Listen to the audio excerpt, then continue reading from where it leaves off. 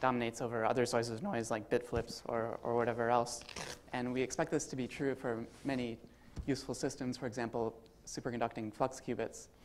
And so we want to be able to design error-correcting codes and then fault-tolerant gadgets that can take advantage of this dephasing bias in the noise. So we'll use Bacon-Shor codes, which we've heard a lot about in this conference, so I'll just briefly review their properties. So they're a family of quantum error-correcting subsystem codes. They encode a single qubit into an m by m block of physical qubits, and the asymmetry in the title refers to the fact that we'll consider codes which are, say, wider than they are tall. And what that corresponds to is that we have independently tunable different levels of ZNX error correction. For example, this 3x5 block, which I've depicted, can correct up to 2 Z errors and then a single X error in addition. So we have stabilizers of this form where the stabilizers are a product of X's along 2 adjacent columns or Z's along 2 different rows. And the logical operators, again, are a product of X's along a single row or Z's along a single column.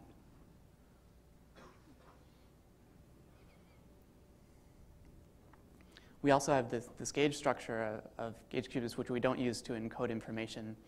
And we can think of the gauge qubits as being generated by translation of these two patterns, either Z's in a vertical alignment or X's in a horizontal alignment. And what this essentially corresponds to is the fact that only the parity of the Z information in a single column matters, because any other information we can remove by application of the gauge qubits. And another nice property which we've heard about is that using these Bacon-Shor, using the gauge qubits, we can actually build up a measure of, say, a stabilizer.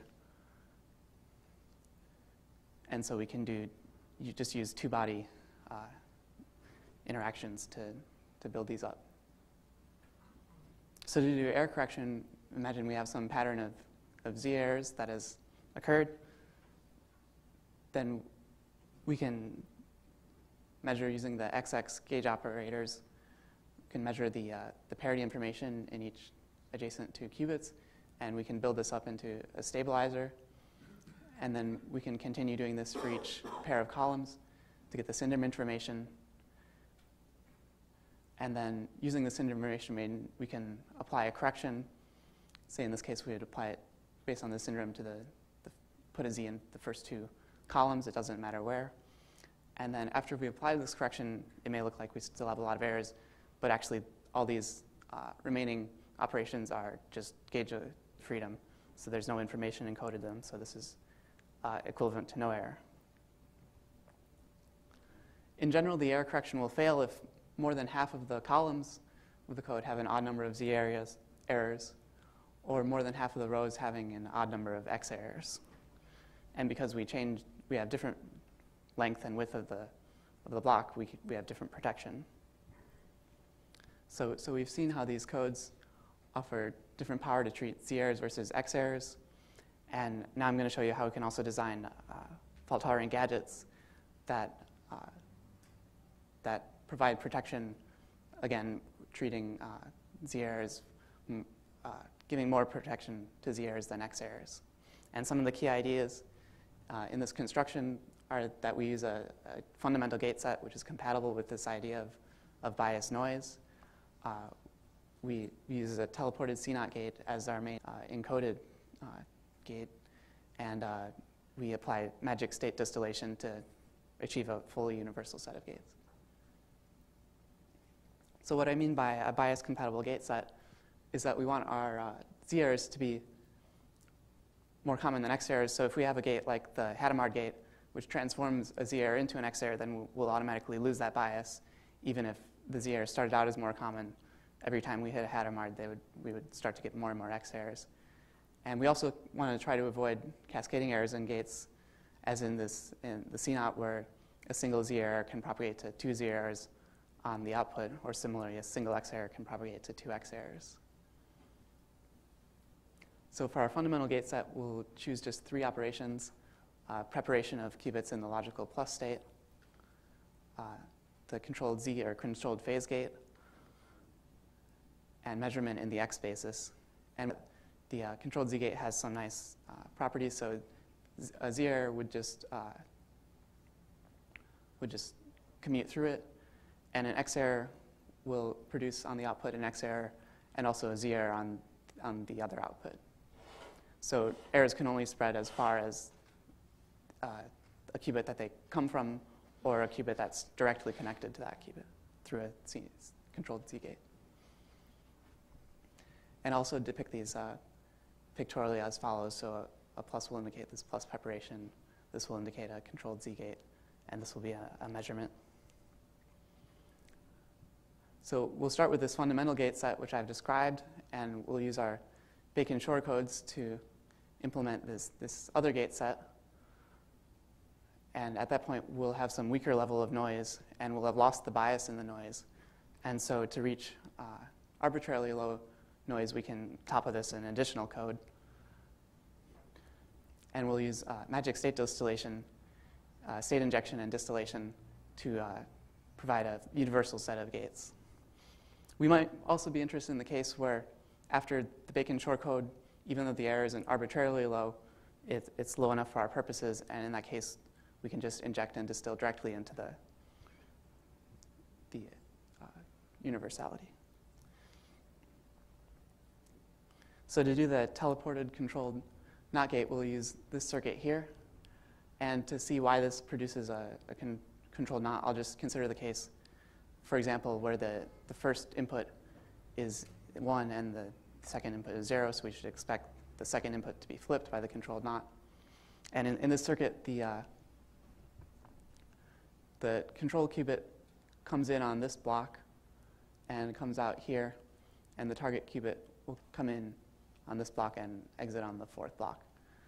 So these are all logical operations. So if we measure the first ZZ measurement, then that'll project onto the portion of this code with this state with even parity on the first 2 qubits. And then when we measure the second one, we project onto even parity of these last 3, so we end up with just this state. And if we measure the intermediate 2, we're just left with exactly what we wanted. We've flipped the second bit. This circuit will also inherently perform the error correction, so we basically teleport the information onto these fresh ancillas every time we go through a controlled NOT gate. So we have 3 components we need to do. We need to do plus preparation, and the way we can do that, first by preparing each each individual qubit of the code block in a plus state. This will commute with all the X-type stabilizers and be the correct thing, but it doesn't commute with the Z-type operators. So to fix that, we'll measure those, and we can do that by introducing some ancillary qubits, preparing them also in the plus state, and then coupling them with these controlled phase gates. And after we measure the controlled phase gates, if all these results were 0, then we've prepared exactly the state plus. If these results are different, then we've actually prepared some other state, but it only differs by local poly operations on individual qubits, and we can just keep track of that. And we should repeat this measurement multiple times for fault tolerance. So to do an X is actually very simple. We can just measure each of these qubits in the X basis. We form groups according to the column and compute the parity of the result of each column. And we simply take a majority vote of the outcomes, the parity outcomes of each column. So this is a very simple X measurement. And we want to do Z measurements as well. And we want to do this in a non-destructive way. So we want to just take out the parity information and not disturb the rest of the state. We can imagine doing this with a single ancillary qubit for each row, which we prepare in the plus state, interact with controlled Z gates, and measure. And then we take the majority vote of the row outcomes. This might have a problem because it's not fault tolerant, since a single X error on one of these ancilla qubits could propagate to errors on all of the data qubits.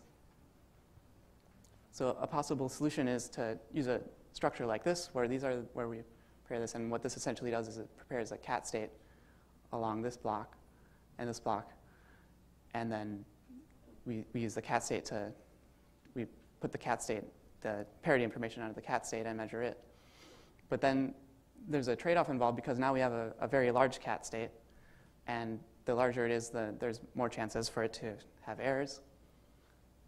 So we could imagine some intermediate trade-off where we have some smaller cat state, and now there are one-to-many errors, but they can't propagate as far, and so perhaps there's some tolerable trade-off, especially since the X errors are assumed to be less common. In any case, to show how this measurement works, we prepare all the ancillas in plus states and measure these intermediate ones, and we prepare a cat state on these qubits, one for each row, and then we couple the data qubits to the cat state, and we measure each of the qubits in the cat state, and that will tell us the parity information.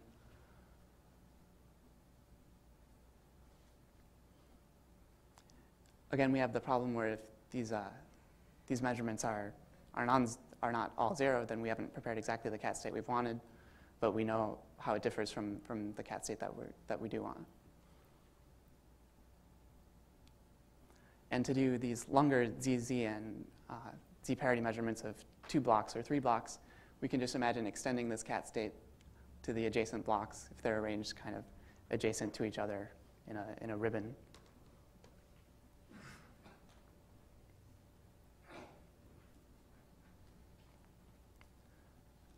So to analyze the error, we'll study this under a local stochastic bias noise model. So there'll be 2 separate error rates, epsilon for dephasing errors, and a second rate epsilon prime for arbitrary errors, which is assumed to be weaker. We'll define the bias as the ratio of these 2 error strengths.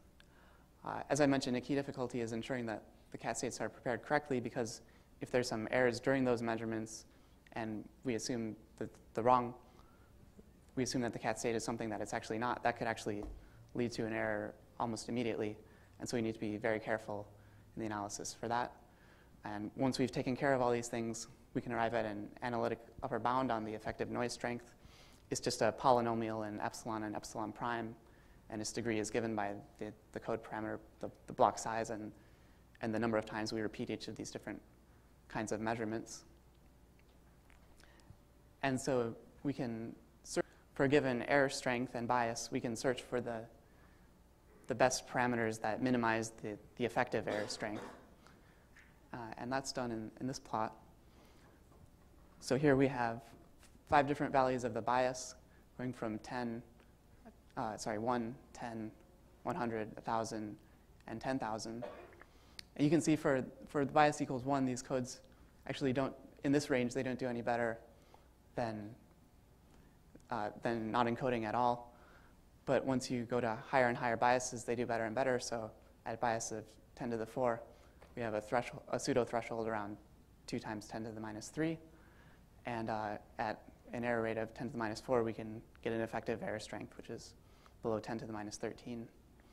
And so again, each of these points represents a different value of all these code parameters, the length and width, and the repetition rates. And so we've optimized at each point. Can also look at the resource requirements for this code. So in this plot, again, we have this time just 4 different values of the bias. And we can see that as you go to higher and higher bias, you can do better and better. And this black curve shows some data from a survey of codes for depolarizing noise, and a numerical study of how well these codes perform in terms of this x-axis, which is the number of controlled not for the black curve or controlled z gates for the other curves, the number of those gates in a given rectangle, versus the logical failure rate, assuming a physical error rate of 10 to the minus 4. And that if you had some bias say 10 to the 4, but you ignored it, you would probably get very close to this black curve and changing through different kinds of codes. But if you take advantage of this bias, you can actually get to codes which, for the same overhead in terms of number of gates, give you increased amount of protection. So to summarize, we've designed fault-tolerant gadgets for these asymmetric Bacon-Shor codes. We have a provable upper bound on the error rate, which achieves a significant reduction in the error strength for a modest number of gates. And because of the structure of these Bacon-Shor codes, we can actually possibly also lay out these qubits and gates in a geometrically local fashion as well. So, thank you.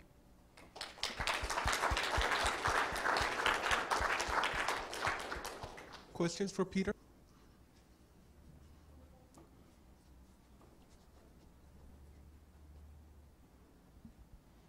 If my brain were working, I could probably work that out from your resource slide. But for say 10 to the minus 4, where you had really low error rates, with I forget what the bias was. How many levels of concatenation? Is it just the two layers, or do you need more? So for this plot, it's just the Bacon-Shor code, and there's no second level of concatenation. Oh, okay.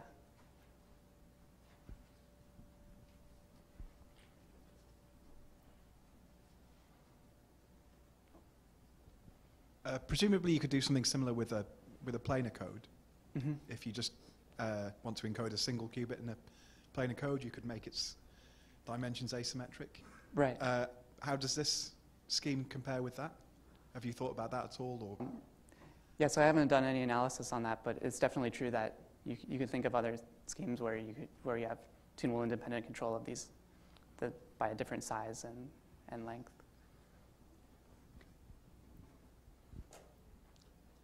Perhaps I didn't really understand how it works, but why do you need multi-qubit gates? Because presumably you are doing Bacon-Shor, which only requires 2-qubit operations. Yeah, so all the gates are 2-qubit operations. Why do you need to combine them, or why do you have this big row of gates for the Z measurement? Oh, so you mean this picture? No. So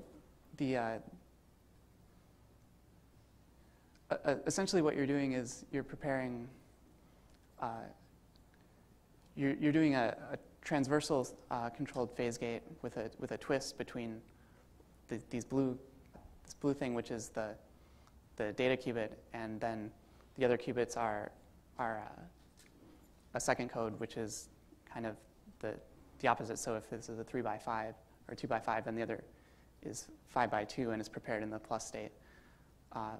But these intermediate qubits are just used to prepare the cat state, and the reason for preparing the cat states are to prevent this problem of from this